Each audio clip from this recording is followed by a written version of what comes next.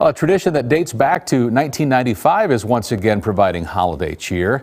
Tonight, Christmas came early at Morningside University as the School of Visual and Performing Arts presented Christmas at Morningside. The concert is typically a way for family and friends to kick off the holiday season and watch what the students have been working on through the semester. This year, however, it was a little more personal. The concert was dedicated to Morningside University President John Reinders, who will retire next June after 21 years at the institution. Reinders ranks as the longest-serving president in Morningside history. I really enjoyed the orchestra and how awesome the experience was, and we had a good time just singing along, and Christmas is one of my favorite experiences, and I'm so glad I can experience it with my best friends.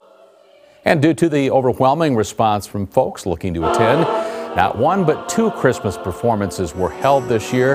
The shows yesterday and again tonight.